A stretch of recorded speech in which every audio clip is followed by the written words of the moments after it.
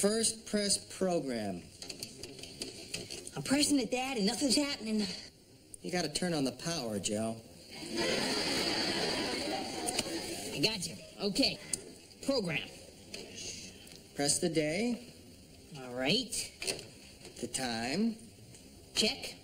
Channel. 4. Terrific. You're all set. Now the easy. Press timer. All right. Here we go. Well, there's the time. It's 12 o'clock. 12 o'clock. 12 o'clock.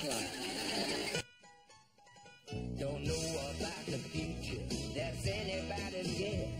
Ain't no good reason for getting all depressed. Buy up your pad and pencil, I give you a piece of my mind.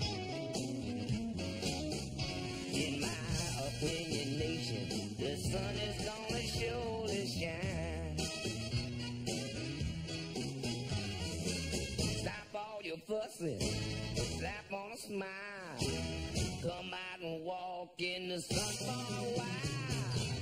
Don't like the feeling, you know you wanna have a good time. And in my opinion, nation, the sun is gonna surely shine.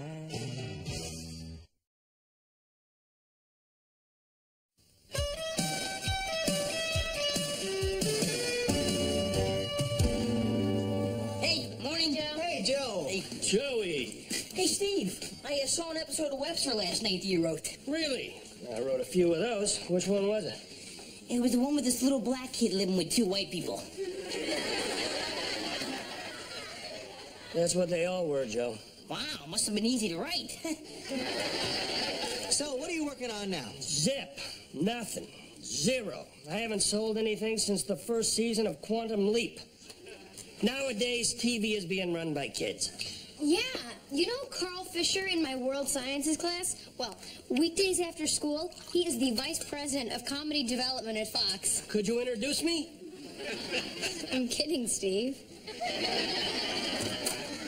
Hi, guys. Hey, Steve. Hey, Tony! Gotta go. It's late for a meeting. Nice talking to you. Goodbye. He looks great. Yeah, and he's doing great, too. He's got a super job and a steady girlfriend. And you should see her. She is built like She's built like your brother's girlfriend. Hi. Hi, Vinny. Hi, Benny. Sign up for the Navy yet? That's very funny, Mr. Russo. By the way, Dad, Vinny and I are going to stop by Grandpa's after school tonight. Why, did you lose a bet? No, because I like hanging out with him and his musician friends. These guys have some great stories. There was this one about a one-armed bass player and these 2 hookers. Never mind. What do you mean, never mind? What happened? This is it. What is what? The perfect sitcom. This is it. You guys, think about it. Single dad raising 3 kids. One struggled with dope. One is a fabulously hip and funny teenage girl. The other one is...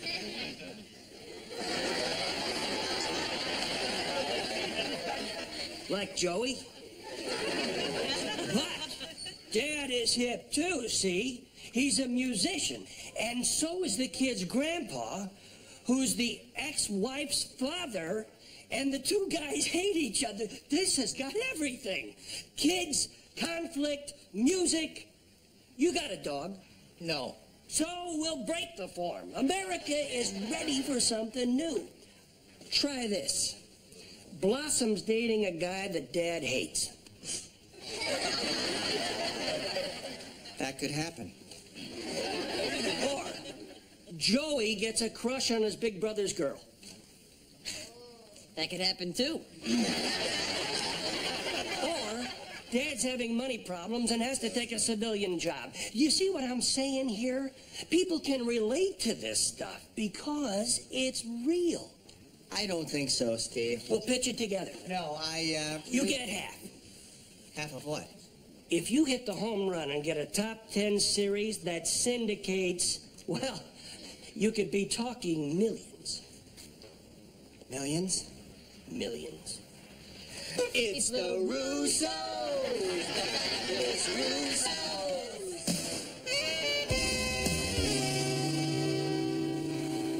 So, what have you got for me today?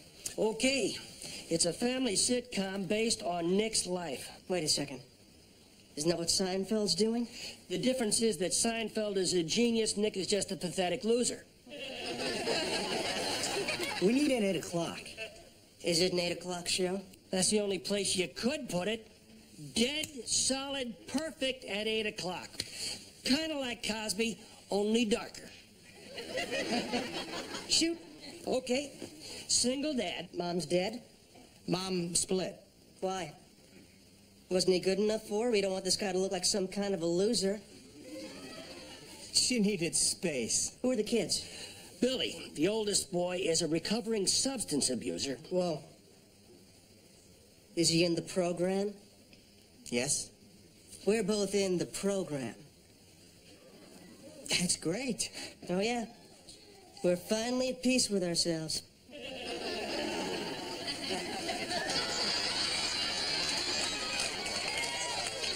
Fabulous. It's just super.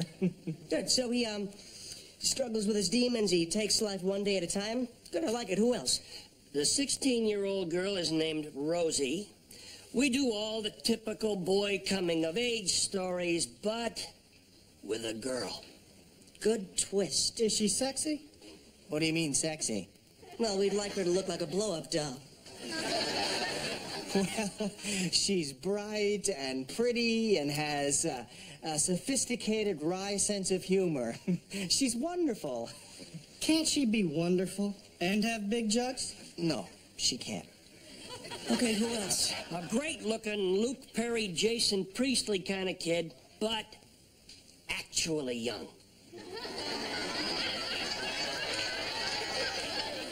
Good. Is that it? That's the immediate family. Dad's a studio musician, so guest stars are easy. Stevie Wonder drops by. George Michael, you know. George Michael.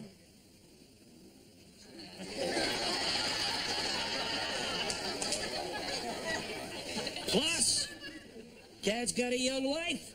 A young wife? She's a gorgeous lingerie model, like Harry Connick Jr.'s girlfriend. Maybe we can get her. She's approximately the same age as the oldest son. Good sexual tension, I like it. The people over 40 will run away screaming. Big problem. Now wait till they see Gramps. He's full of life.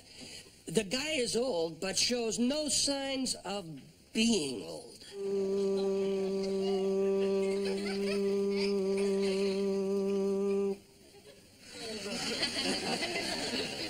Cappuccino?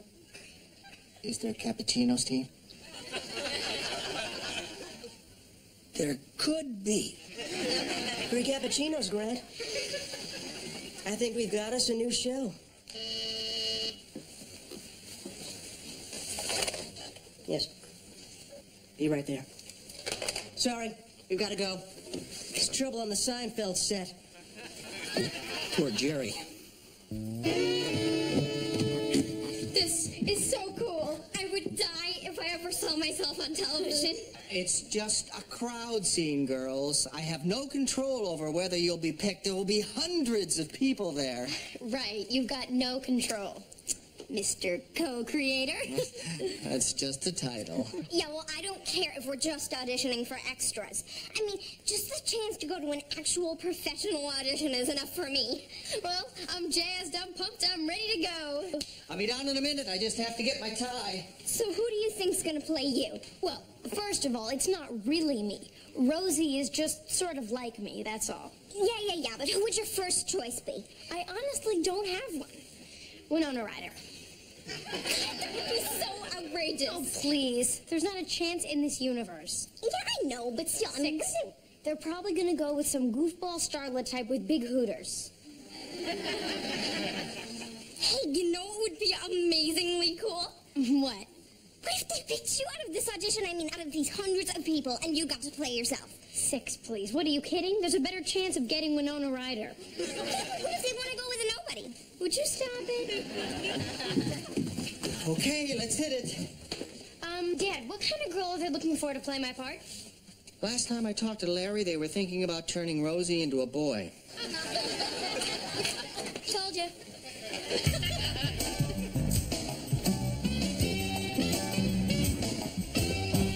Wow. Can you imagine meeting any of these people?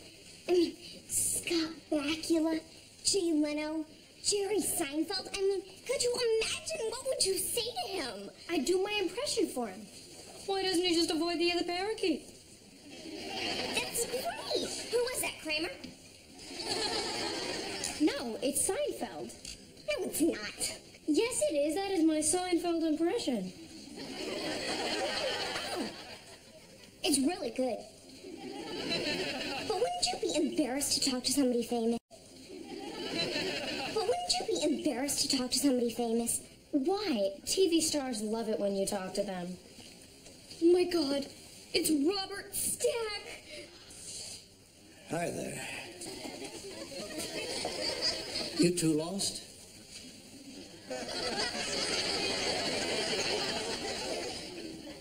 Are you here to audition for something? Are you alive? Nice talking with you. Weird kids. Well, I feel silly. Oh my God. Oh my God, oh my God, oh my God, it's that guy from Cheers. Yes, That is John Ratzenberger. I heard he's super nice and really down to earth. okay, we can't freeze this time. Hi, John. Hi. Hey. Hey, that's a stupid looking hat.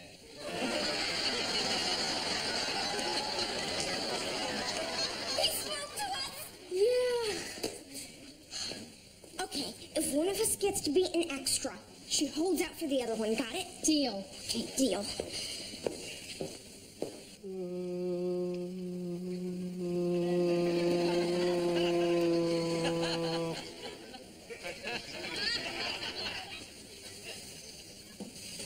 Ladies, gentlemen, we're going to go out on a limb here. We're not going to hire a star to play Rosie. We're going to create a star to play Rosie. And this is our little Rosie.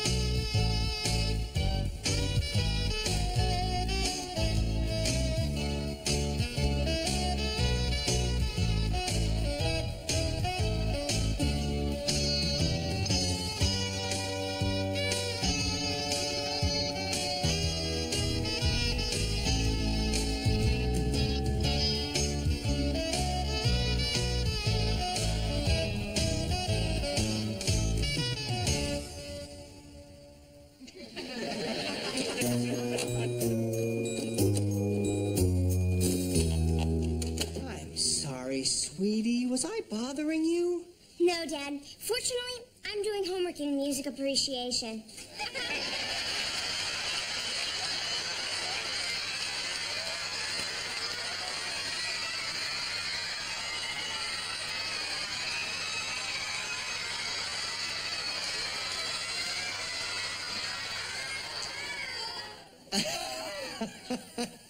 Very funny. Hey, Joey, do you know anything about an 18th century composer named Gustav Fiedmir? Only that he was born in 1814 in Vienna on August 9th, a Thursday. Grew up to write 16 symphonies, marry a milkmaid named Helga, and was the first man to eat cheese dumplings in the Black Forest. Joey! Why are those girls with you? It sweeps. Whoa! Hi, Mom. Hello, sweetie.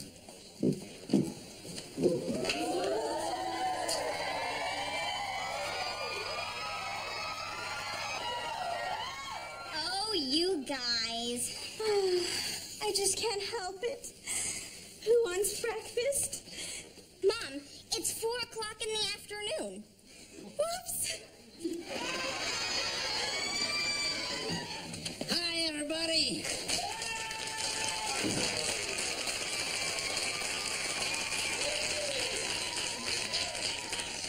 Hi, Gramps. Hi, Devin. Don't say hi to me. Why not? 'Cause I got an attitude.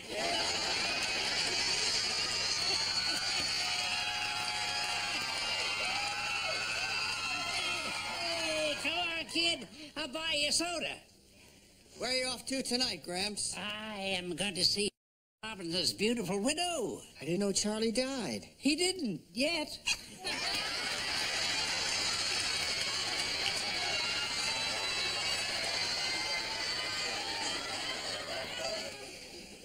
I'm glad we've got this moment alone, Pumpkin. You know, sometimes I get so busy with work and stuff, I forget I have such a great kid.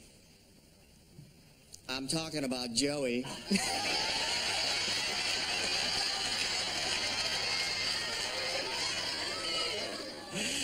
But you know, when the whole world's gone crazy around you and the old ways aren't the hip ways, and people out there are trying to get you to do and say things you're not really sure of, I want you to remember one thing. And I don't say this in a phony Steve Martin, Bill Murray, Dennis Miller, hipper-than-thou, unctuous, fawning kind of way, but the truth is, Daddy loves you, little girl.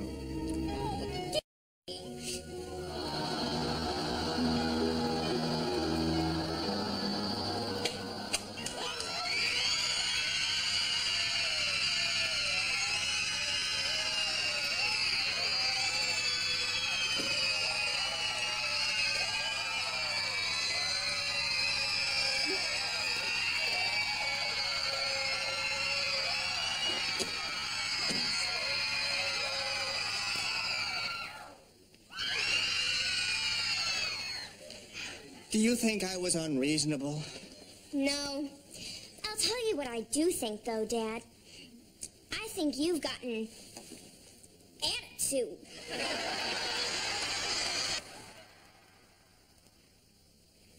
Oh, man.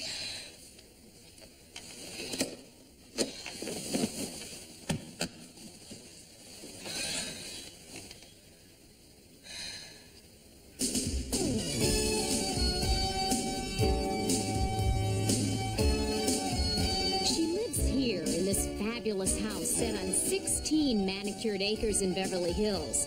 It's worth millions, but wait till you see the living room. That's right. One entire wing of the house is an exact duplicate of the set on Rosie.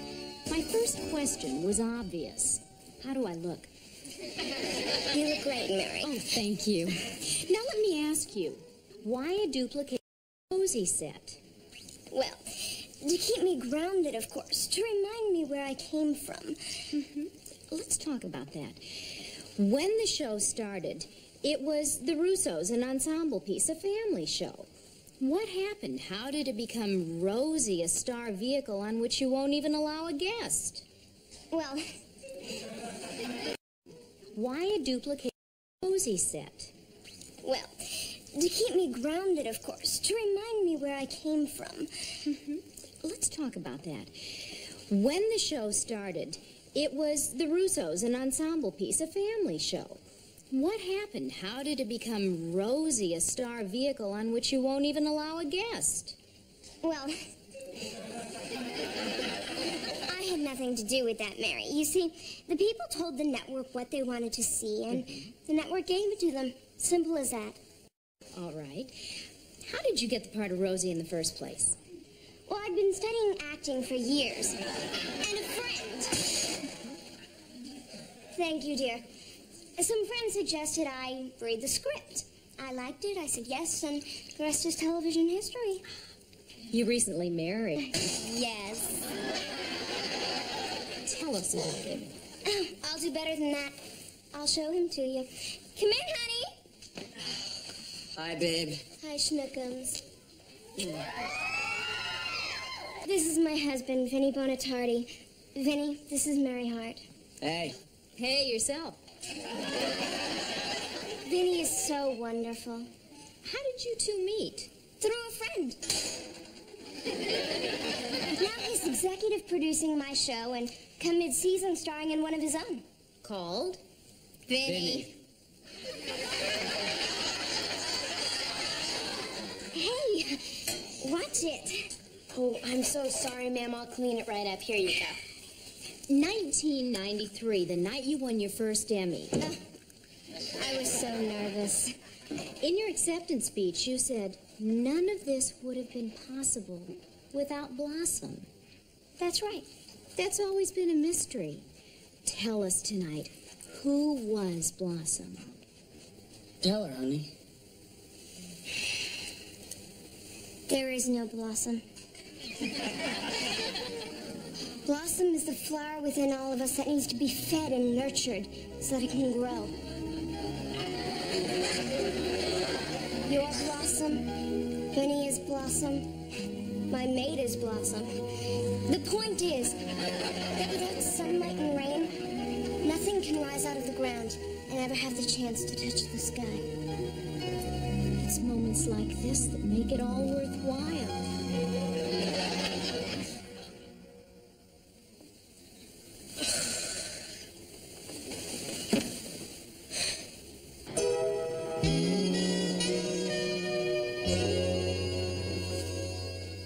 What? I said, do they have to be human? Well, it's a show about a family. If they're not humans, what are they? Well, what were the penguins in Batman? Penguins. Well, sure. But they became people. I must have gone out for popcorn.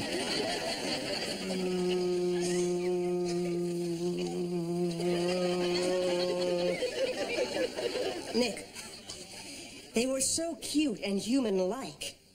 They became human. The penguins tested higher than Michael Keaton. So you're saying penguins? Suggesting. You're the writers. It's wild. But I think it could work. It could work? How? I mean, what are these, talking penguins? I mean, do they speak? Could be a voiceover thing. All right, let us fiddle with it. I think it'll be good. It's an exciting concept. You look odd, Nick. You look... What's the word? Perplexed. Perplexed. You look perplexed. Well, actually, I am a little perplexed, guys. I mean, this started out as a show about my family. You even cast a friend of my daughter's as the little girl. You loved the script.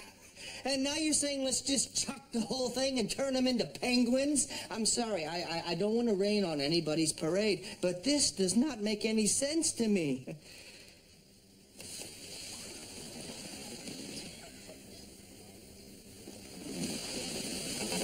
Okay, Nick? You win. I respect your artistic integrity. No penguins. Thank you. How do you feel about chimps? Now you're talking. Hi. Hi. Well, I guess you heard, huh? Yeah, I'm sorry. That's okay. I didn't want to be on TV anyway. I mean, you get a swelled head, you forget your friends, fire your writers. Hey, at least your dad got to make some money, right? No, they fired him. Steve, too? Steve sold the Penguin Show to CBS. God, what a business. Tell me about it. Hi. Well, here it is. A rough cut of the Russos, episode 1. Kind of afraid to look at it. It's now called Everything's Coming Up Rosy. Why did they do that? Because your character tested through the roof. Well, let's watch it. Yeah, I mean, after all, how bad could it be? Rosie, she's the cutest chick on the